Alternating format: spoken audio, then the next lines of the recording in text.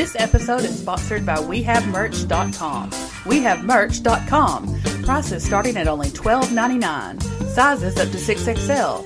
17 different shirt designs. Buy 2 shirts and get a bigger discount. Anybody that buys 3 shirts gets a 10-minute guest spot on Cool Kids Countdown. Buy one now. This episode is also sponsored by the following.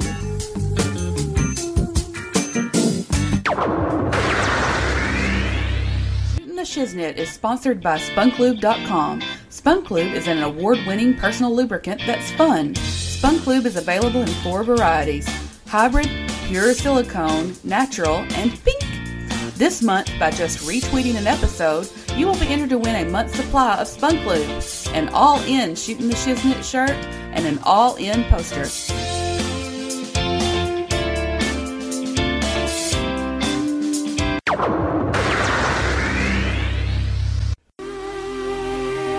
American Hostile Championship Wrestling presents Fall Brawl 2018 on October 6th in Kennett, Missouri.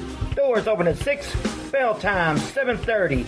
Event will be held at the American Legion Building, 1615 1st Street. Featuring WWE Hall of Famer Coco Beware, Memphis wrestling icon Bill Superstar Dundee, All-In sensation Marco Stunt, along with stars such as Austin Lane, Missouri Bad Boys, Naughty by Nature Rude. That's October the 6th, 2018, Kennett, Missouri, 1615 1st Street. The American Legion Building. Doors open at 6. Bell time, 7:30. Be there.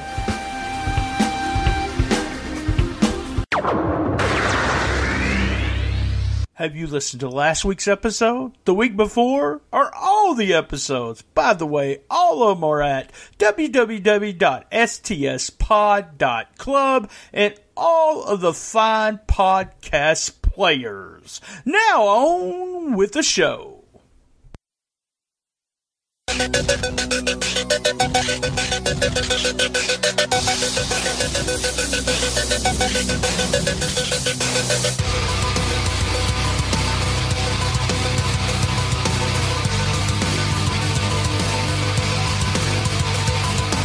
So you think that you got me?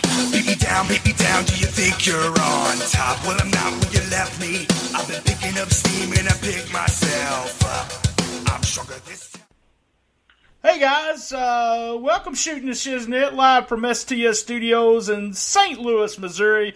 And I have, coming from the green room, I had some Pepsi over there. I had some, well, he said whiskey, and I had to put, I don't drink anymore. I might be 420 friendly, but I actually don't drink. Haven't drank since 1991, but I put some Jack Black, one of my favorite things to drink, over there for him too. So come on in. I have Dreadhead Kev. How's it going, Kev?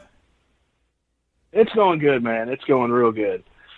Now, I don't drink too often, but hey. Well, you know, what I do on this show is I bring people either I've been knowing forever to talk to, or someone I don't even know, and I see on either Facebook or Twitter and say, hey, you know, that guy might be cool. I want to talk to him about stuff. And I see you all the time with one of my longtime friends in the wrestling business, Dustin Starr, and that's where I actually saw your picture and see you all the time taking pictures of Dustin and Maria there. Actually, I guess recently it was Dustin against Jerry Lawler. You had some pictures up, right? That was you? Yeah. He might have just posted some new ones. Corinth show. He worked Derek King in Corinth, and it was a pretty good show. All the front row was completely taken, so that was pretty cool to see. So, yeah, you should have some of those up. That was at Global Wrestling. That was Jeff Jarrett. Did Jeff actually work, or did he just do a run-in? He did a run-in. Yeah, he did a run-in. He's been doing that a lot. He works AAA, but the shows that he does around here, he's just running. I want to start, though. We always like to start from the beginning kind of thing and start talking about it. What did you do wrestling? Because you do a lot of you're a photographer. You take a lot of pictures of wrestling, and we'll get into that, of bands and all kinds of other stuff, which is fun. That I see your stuff, but were you a wrestling fan from way back, or is it just something you just got into? Man, my brother got me into it a long time ago. Oh man, God, I remember like the 90s, like, you know, Hulk Hogan and stuff. And then back then they had like all the merchandise where you had like the Hulk Hogan underwear and all that other stuff. I would wear it all, man. I'd wear it all. And like, I had the old original wrestling buddies back then. That was one of my favorite things to wrestle with when I was a kid too. So that's how long ago it's been for me. My brother got into it for a little while. He got out of it, started doing concerts and stuff, and he's been doing that for a long time. So and it just kind of transitioned for me for keep going. I didn't actually go to our first wrestling show for a long time. It was a long time. I never saw a wrestling show until probably, I can't remember the date, but I do remember the event. It was at the Coliseum. It was Clash of the Legends, and I remember that. So you're talking about Clash of Legends. Can you actually remember who was on that show? Yeah. I can remember who was on it. The Moondogs, LOD was on it, Mr. Perfect. I saw all of them before, unfortunately, they passed away. Mr. Perfect was one of my favorites. I saw Austin Idol before he retired, and that was cool seeing him wrestle. So yeah, that was my first event. And I think it was around 2001-ish. And I think my second event was like Monday Night Raw. And that was my second event. So yeah. And so did you get it? You being from the Memphis area now, I mean, Memphis wrestling has always been huge in the area. Where were you born and raised at? Around what area? I was born and raised around Olive Branch, Mississippi. All so right. not too far. I could throw a rock to Memphis. Yeah. I could throw a rock to Memphis. So yeah, I was born and raised from there. I was actually born in San Antonio, but raised in Olive Branch. So yeah. Just to clarify all that. Well, I always say Memphis to make everyone clarify that I was from the Memphis area, which I was really sort of northeast Arkansas, southeast Missouri. But we got all the spot shows, and then Mid-South Coliseum was a big deal. And growing up, I guess in that area you had the same thing as I did. Everyone knew who Jerry Lawler was, right? Oh, absolutely. And if you lived in the area, you absolutely met him. Everybody. I feel like everybody in Memphis has met him. It's one of those things. Like, if you know who Jerry Lawler is, you've either came in contact with him some way, shape, or form. Right. You're right. He's that big of a deal. I've always thought that. I was like, well, if he's in Memphis, everybody's had to met him. So. And you said so what, the Attitude Era, you was before that, or were you watch wrestling during the whole time? Or yeah. Did you stop watching wrestling and then go back, or how did that all work? No, I watched wrestling from, WWF was on TV. I can't remember exactly what, the television show it was, but I remember my brother was able to get it back in the 90s. When it was on TV, and I'd sit there and watch Hulk Hogan. That was like my remembrance, and like to watch Ultimate Warrior and all of them. I never watched any of the pay-per-views because I don't think we had that at the time. So, but yeah, I watched it all the way up till now, and I've only been to 2 WrestleManias in my life. So, the last one I went to was with Dustin in Orlando, and that was like by far the best one. So. And I've always said that was probably going to be the best one, and it was. I've been a wrestling fan forever. Never been to WrestleMania. It's just usually too many people for me. But I've always said that. I've always said that too. I was like, man, I'd like to go, but it's just I don't like being around big crowds, but it's definitely something you got to experience at least once in your life. You say, now, you've been a wrestling fan for so long, and then when you're talking about Hulk Hogan and all that, we've seen a transition when it came to, people were watching VHSs, pay-per-views, and it's funny that you said we didn't have the capability of a pay-per-view when now, we just we got through through with one yesterday, and you could do it's crazy. You can do what you want to do on the network. You can.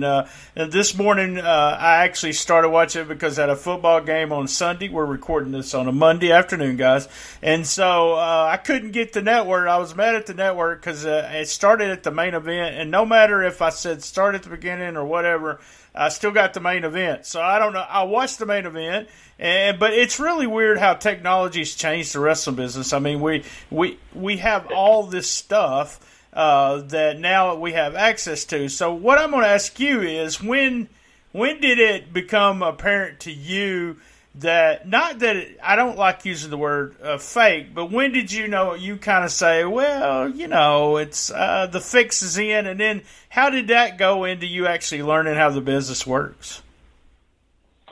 Well, man, that's hard for me to say because I think once I got older, I would start reading more and I would learn, and then actually trying to be, I would try to getting into wrestling school and all that other stuff, and actually became a photographer, but that's like later on. Right, well, how did you? You said you tried to. We had a break up there, just a couple of seconds. You said you went to a wrestling school. So what wrestling school did you try to get into? I tried to get into, I'm trying to remember. There was quite a few of them. I would even actually talk to local guys as well. But there was a guy in Arkansas. I think a lot of people know the guy that was mainly. I think he was the main guy in Arkansas. I'm trying to remember his name. My brain just went blank there for a minute. I think it was. He's related to Buddy Wayne. Do you know who I'm talking about? Ken Wayne. Ken Wayne. That's it. I don't know why I couldn't think of that. I don't know why. That's really weird. But yeah, I was talking to him at the time, a long time ago, and we were talking back and forth, and then I started having the whole health issues. That in itself is a story of its own. And that's kind of where I didn't know what I wanted to do. Like, all I wanted to do was be a wrestler. That's all I wanted to do. And that's all I thought about. It's pretty much everything that I thought of. Eat, sleep, and breathing. And but yeah, long story short, the health issue kind of slowed that down and pretty much put a halt to that quickly.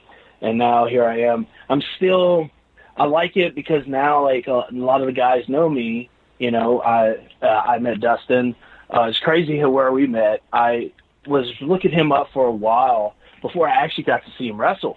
Believe it or not, it took me a good bit to actually see him wrestle. Because I think at the time I was still going through, health problems and stuff, in and out of the hospital, dealing with all that. Well, tell us about the first time you met. Dustin's a big, he's been on the show 2 or 3 times, and he's a good friend of mine. So you finally, you looked him up on Twitter and then finally met up with him? Well, I think we talked through Instagram for a little bit, and I think that's how we first started talking. And he told me he had a show coming up, not too far. And actually, the first time I met him was at Fastlane when they finally brought a pay-per-view back to Memphis. I think it was right after. I remember the pay-per-view before that was Unforgiven. I think it was Unforgiven 2007. I want to say. Sounds about right. And Undertaker worked Mark Henry that night. And so I remember that. I went to that as well. And then Fastlane, I went to it. And I actually met him in the right into the lobby area. And we talked, and he told me about a show that he was coming up. And the story from there just continues.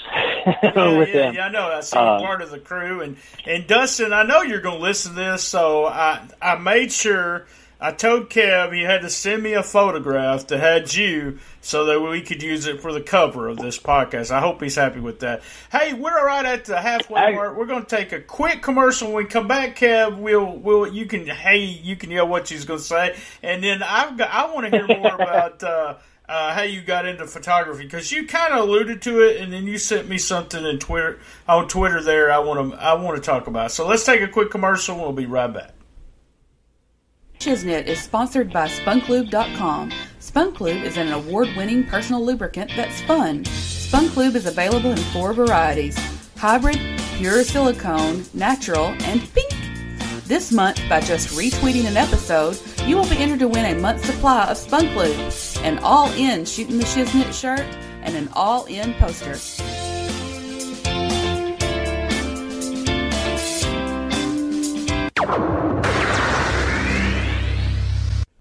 Hey, have you used that app Uber Eats? No, I haven't. Man, it's pretty awesome. You know, Uber's famous for, taking over the cab industry. So it looks like now they're taking over the food delivery industry. Really? Yeah, what you can do is you can download the app and you can order from tons of places. I actually ordered from McDonald's today, got a 20-piece McNugget delivered to my house. That sounds amazing. Oh, it's awesome. The big thing is that you can put in a code that I provide for you, and you'll get $5 off your first order.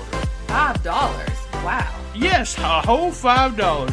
It's Eats, EATS dash Brian T 2479OUE. That's Eats dash Brian BRIANT 24790UE. Put that code in, you get $5 off. That's awesome. I'm so excited. All right, guys, download the app, put in the code, and save $5 on Uber Eats.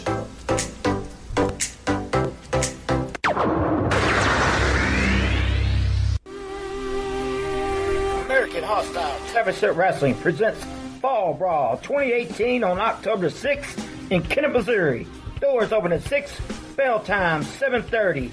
Event will be held at the American Legion Building, 1615 1st Street. Featuring WWE Hall of Famer Coco Beware, Memphis wrestling icon Bill Superstar Dundee, All-In sensation Marco Stunt, along with stars such as Austin Lane, Missouri Bad Boys, Naughty by Nature Rude. That's October the 6th, 2018, Kennett, Missouri, 1615 1st Street, the American Legion Building. Doors open at 6, bell time 7:30. Be there.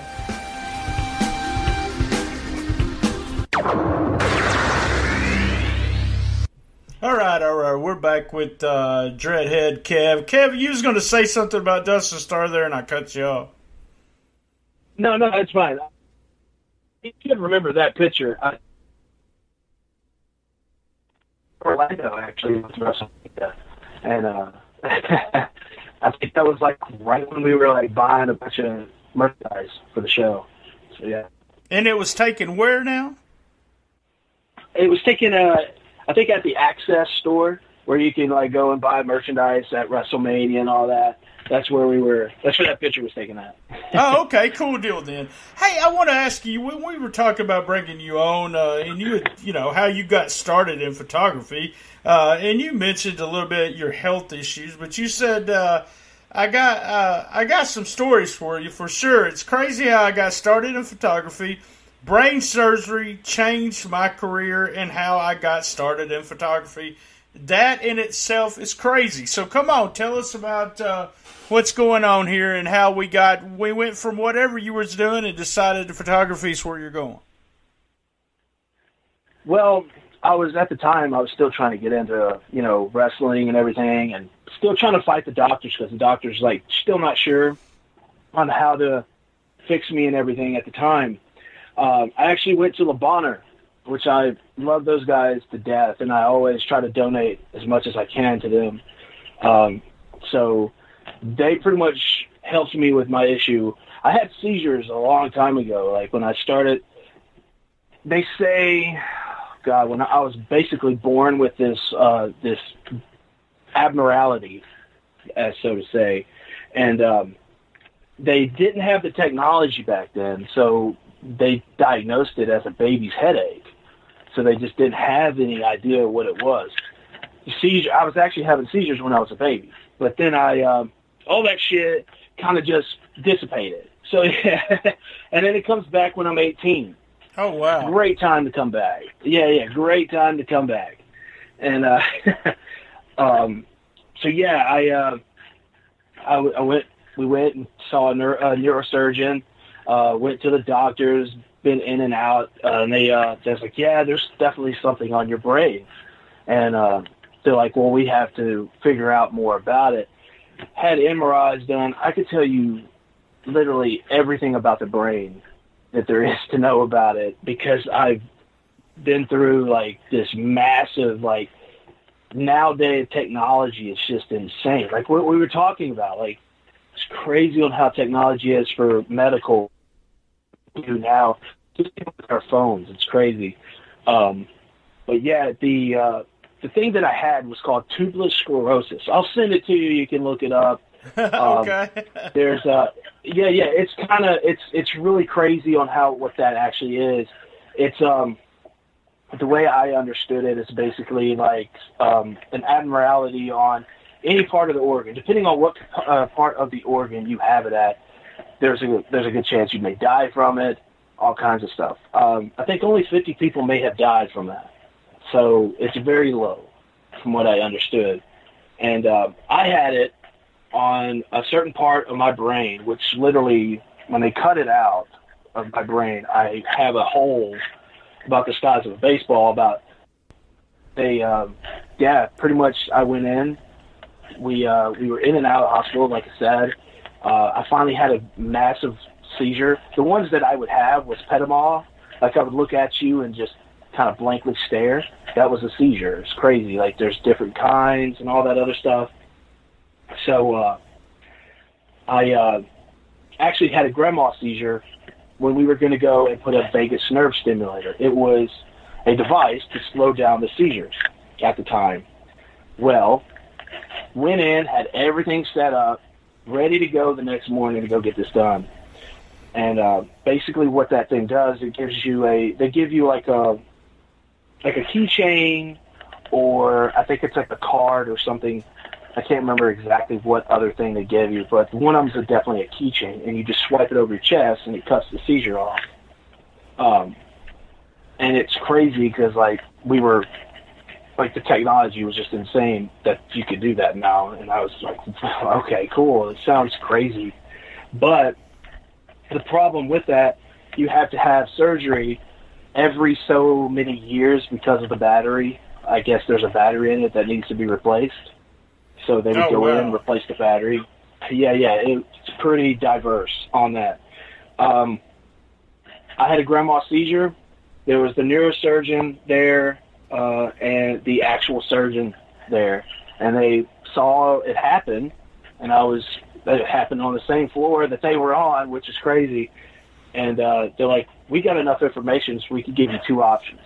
I was still coming out of the seizure, like trying to get my wits back together. I couldn't tell you what happened. Like, all I remember, they would do a lot of tests to make you have a seizure to get that kind of information. The last thing I was doing was blowing on a pinwheel. That's what I was doing. And I don't remember anything after that. But I do remember them coming in the next day, and they're like, well, we got two options. Either you can go ahead with the surgery that you're wanting, and you'll still have seizures, or we can go ahead and take it out. We can remove that part, and you'll be 97% seizure-free. I said, without question, I don't need to think about it. Let's take it out. We set it up. I think I have the date wrote down of the actual surgery. It was 11/9/10 when I had the surgery. So I was in and out of the hospital for about 3 or 4 years, I think, before I actually got it taken care of, because we were just trying to figure out what it is and everything. And then they finally gave it a name, tuberous sclerosis. So, like, it's a big, long word. And then that actually changed it. I kept talking to the doctor. It's like, well, can I get into wrestling? He says, to be honest with you, if you take one good hit, you'll be a vegetable for the rest of your life. And I said, all right, well, I guess that changes that. Sat around, was depressed about it because I was like, well, this is what I wanted to do. But it's fine. There's something else out there. It's got to be. A lot of people kept telling me, they're like, man, you take good photos. Why don't you get into that? And I kept shooting it down. Literally, I would shoot it down. It's like, I don't want to do that. Then I tried my hands in tattooing a little bit. And that I did that for a while, and then I just started sitting around thinking, I was like, do I really want to just sit in a building and wait for people to come to me and be bored, or actually go and have fun? And I'm actually having the most fun of my life doing this, and I made a career out of it, doing this, and I got started, like, I watched Dustin maybe wrestle 3 times in my life. So that tells you how many times I've shot Dustin Starr. Right. So, like, I always told him, I was like, man, it's rare if I get to watch you wrestle anymore. I was like, there's days that I wish I could do that. It's fun. Don't get me wrong. It's absolutely fun. I became good friends with Derek King. Derek King's another good buddy of mine. The people that I have met and that I have got to be a privilege of being a part of with this has been phenomenal. It's crazy because, like, one person told me, there was a photographer that told me, he's like, there's no way you can do this within a year. It takes years to do it. And then I was like, well, I want to kind of prove that wrong. And I did. I proved it wrong. Like, my goal was to do concerts as well. And here I'm doing national acts. My first national act that I did was Scott Staff from Creed and Art of Dying. They sung for NXT when it was actually on US. Right, yeah, I'm familiar with it. That's one of the things that you said. Now you don't just do, and we're going to get back to wrestling and groups, but you do things like weddings and stuff like that also, right? Oh, yeah. I did a wedding for my buddy as well, for his family.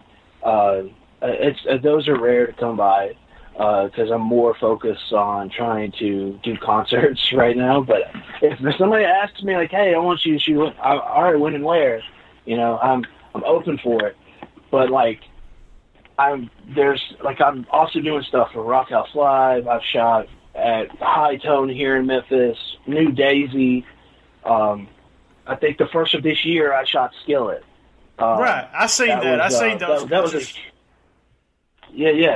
that was a cool moment to be in FedEx Forum and do that. That was really cool. And then here recently, man, it's cool to shoot for the Redbirds. Like I got to do that. I've never shot baseball in my life, but they gave me the opportunity and they liked it. So it's crazy, Like, well, how does that work? I mean, I see you doing wrestling photographs, and when I did wrestling pictures, I actually started a photographer when I first got into wrestling, and then I would sell the photos, after I develop them and everything to the magazines, so forth. That's the way I would do it. But does a wrestling, like, if it's going to be a big event, do they say, okay, Kev, we'll give you X amount, you come and shoot it, or how's that all work? Some of them do. Some of them I voluntarily do. The Jeff Jarrett show, I asked the buddy that was running it, and I was like, hey, is it cool? He's like, absolutely, come out. I appreciate it every time they give me that opportunity. Even if it's a small show, I'm still happy to do it because I love doing this. It's to be honest with you, I never thought I would be having this much fun at something that I didn't think I was ever going to do. It's crazy because, like, I literally put all my eggs in the basket of trying to be a wrestler, and that's all I wanted to do. And then, well, something else has better plan. And I mean, it's been really cool. It's been really cool. And what if a concert venue, does a concert venue actually contact you, or you contact them? And then, I'm trying to get in your business, and if I'm asking too much, just tell me to. But I want to know how are you making a living? How do you make a living becoming a photographer? And I mean, I think it's cool. I think it's the opportunity there to take some of the crazy. I mean, number one, we talk about technology. Photography has come a long way in a very short period of time. Oh yeah. And even the phones are getting that way too. Oh yeah. Apple just released one of the phones that has a feature on it that's never been. It's never been even in a real camera, so it's in a phone camera. There's just things like that. So a band or a arena actually contacts you, go take the pictures, and then you take the pictures back to them. How does all that work? Well, sometimes I usually ask for, like, the contact list or the people that actually some people, you can find some of this on Facebook, to be honest with you. Okay, a lot of people don't see that. Yeah, and like if you're looking at the right spot, you'll know. Like I always try to find a contact list for the press, and try to go from there, and that's usually what I do, and I would send them a little bit of my portfolios. I usually do emails. Heck, right now I'm trying to do a show it's a comedy show with Brad Williams, a funny comedian that I always like watching him do his stand-up. And he's actually going to be in Memphis, and working on that. I contacted him actually on Facebook, and we exchanged, confirmations and stuff. And so now I know where I need to go. And sometimes you can reach some of these people on Facebook, or some of you got to go really diverse and look on Google and try to find it. But yeah, getting paid on some of this, some of these bands I do locally. I started, before I even started doing concerts, Aquanet here in Memphis, shout out to those guys. They actually helped me. If it wasn't for them giving me the opportunity and them actually paying me as well, helping me build my portfolio, get better at it, get experience at, doing local bar shows, that's how I was able to get the bigger shows. And you got to start small before you can do anything bigger. And that's usually how it goes. True, it is. So you done bands, we're right at almost the end of 30 minutes here, and I want, there's a couple questions I always like to ask somebody, and you may skirt this question and not answer it, and I understand if you don't want any heat, but of all the wrestlers that you've took pictures of, is there any one of them that's been just a total asshole? Oh, I know there has, Kev. So go ahead, man. Don't pay me. No. I'm gonna give you one of them. I'm just trying to think of who I can give you that was just a major asshole. God, non-photography, like that shot anything with him or anything. I just actually met him. He's a pretty big name. Was Raven. He was a huge big dick. He was. I don't know if it was just jet lag or not, but yeah, he was one of them. Locally, man, I don't know. Everybody's been real cool to me. It really has. I've got nothing but good things, like referees. How did you run into Raven? Did you run into the airport or something? No. He was doing a autograph signing. I guess WWE set it up for him. He was doing an autograph signing in Cordova at the Walmart in Cordova. Oh, wow. Oh, God, it was years. Yeah, it was years ago. This was like back, I think, when the invasion still was going. That could have been the reason he was pissed off, if you want to know the truth. So. yeah, probably. He's at Walmart in Cordova. That tells everything, Kevin. Yeah. Absolutely, yeah. But man, he was probably one of the biggest. CM Punk, I met him. He's a big dick. I met him. Yeah. A lot of people think he's cool, but I don't know. Maybe if he knows you, like there's some people out there that they have to know you. They have to know you to get that. Punk at? Punk was an asshole. I actually saw. Funny story. I went to New Orleans for Hell in a Cell when it was. You may remember the pay-per-view if I tell you the main event. The main event was CM Punk versus Alberto Del Rio, and oh God, who was I can't remember shit, so I don't even know who was on the pay-per-view last night. So it was a triple threat match. It was definitely a triple threat match. It was back in 2011. I know the dates, so at least I try to remember that. My memory is terrible now. But yeah, no, everybody's been real cool. Like everybody told me Dana White was a big dick, but no, dude, he was the nicest guy I've ever met. I met him when Dustin and worked Derek King, and they brought all those guys in. Right, they brought the UFC looking guys for a fight. Yeah. And that was cool. Mick Foley was really cool, super nice guy. Man, I've got it's very few. Good. Very We like people. to hear that. That's one thing. What about some bands? Any bands we want to trash before we get off here that are just total assholes to you? I don't know. I'm trying to think of one. I'm trying to think of one. I know Roses on Red are really good to me. Like, they are a good band to definitely listen to. They're actually, local here, actually. I wouldn't trash those guys for nothing. Those are really good guys. Good Now Bad, I don't know. I've heard some terrible music, for sure. Yeah, I bet. Because this. If you're in the music business, you know that what it sounds like live is sometimes not what it sounds like in the studio. And when I went to my first concert, that was one of those things where I guess it slaps you in the face.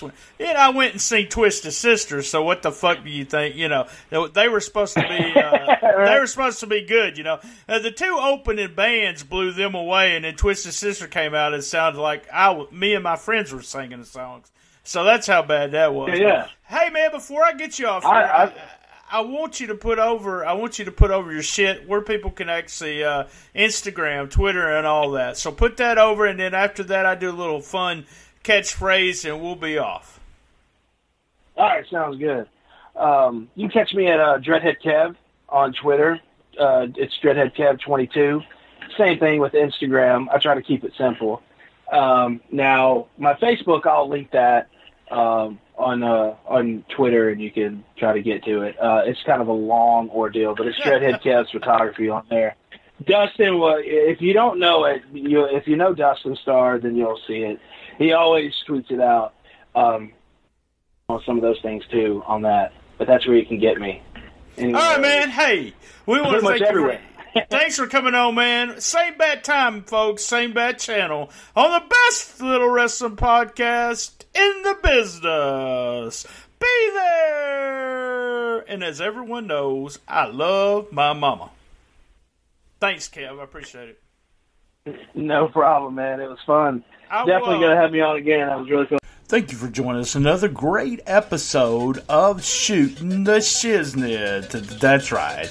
Always we're looking for contestants for Who Wants to Be the Best Shiznitter Ever. Reminder, we have merch.com. Shirts at $12.99 and sizes up to 6XL. A big shout out to our sponsor, spunklube.com, for providing our shirts. For All In and sponsoring the show this month, we do have Patreon. You can go to Shooting the Shiznit. We're looking for 10, that's right, 10 people to be Patreons, and then we'll start putting up some material up there. A big shout out and a thank you to Bob McGee at Pro Wrestling's Between the Sheets, Gene Jackson at localstolegends.com, Sean Garmer at Wrestling to Max website, and also Wrestling News Center. You can reach me at Comic Book Mark BT on Twitter, at BT Shooting the Shiznit. Facebook, you'll find the Shooting the Shiznit page, and also the Cool Kids Wrestling and MMA Talk Facebook group. You can listen to all the archives at stspod.club, or we're on iTunes, Stitcher, Player FM, Podcast Addict, Spreaker, did I say Spreaker, Stitcher, and all the other podcast players. A shout out to Creative Control. That's right, Creative Control with JoJo. He's also on Keeping It 100, some of my favorite podcasts, and my buddy P3 Radio with Max. That's right. 2 non-wrestling podcasts. That's Who's Right Podcast and Po Boys Podcast. Check them out. Thank you, and good night.